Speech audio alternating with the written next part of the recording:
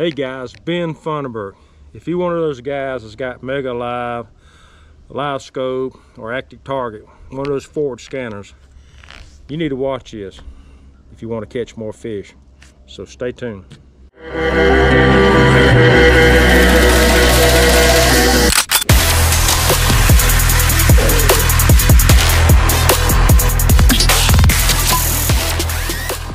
Okay guys, let's talk about the issue with the forward scanners. And I learned this when I first got my forward scanner 4 years ago. It's hard to stay on target with these high-end trolling motors out there when you got anchor lock or spot lock. As soon as you put them in spot lock or anchor lock and you got it on the shaft of that trolling motor, you lose your target. If you got that transducer, that forward transducer, if it's on that bass, as soon as you put it in anchor lock or spot lock, you know you lose that fish. And it's hard to stay on them. So I ended up making a pole like most of us do, especially the crappie fishermen. I had a pole made up. I had this plate here made from a guy out in Texas that this here fits exactly right onto the my trolling motor. I used the existing bolts on the head of that forced trolling motor, and it's just tied right in. But down the pole part, I had to make, and you know, you got to turn it back and forth with your hand to put it on the fish. And I got tired of doing that. I got tired of putting that thing down. It was already built onto the trolling motor, which was really convenient. And but I got tired of moving that pole back and forth. I eventually done some research, found out there was some motorized poles out there.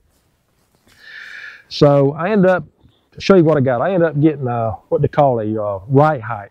And this has been good for me. I've had it for about 3 years now. I control it. It's a wired foot pedal, right? Wired foot pedal right here to move it back and forth. And it's built to the trolling motor head up here. It's bolted on, as most all of them you're going to find out these motorized poles are. And I've had great success with my anchor lock in, and then I can just move that pedal in the direction where the fish is at and stay right on them. See, I can go back to the left on it, and it'll go 360.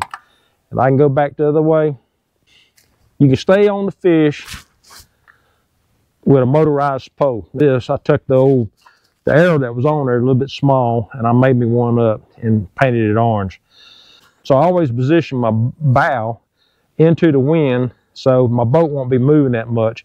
Because when you're up here fishing and you anchor lock and this boat gets sideways, and then your whole body's turning sideways to fish at an angle, sometimes that boat will turn all the way around in that wind, and then you lose your ability to stay on target with that fish, even if you got the motorized pole, if you understand what I'm saying.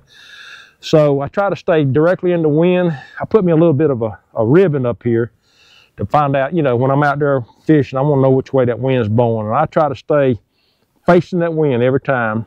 When if I got known structure that I'm going to fish, and I got it all marked on my graph, I line this boat up with that structure.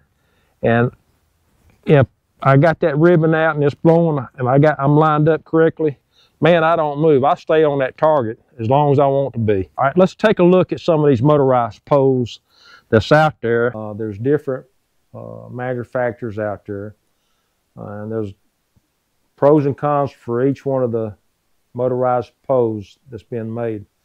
I got the Rite Hite. I've had it for 3 years. I've had 0 issues out of it.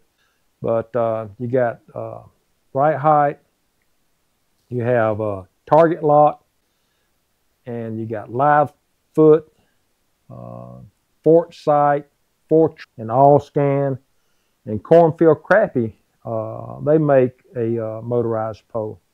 So guys, I hope this helps you a lot to make a decision on what you want Do your research. Get that motorized pole and get out there and catch you a bunch of fish. Until the next episode, God bless all of you and have a great week.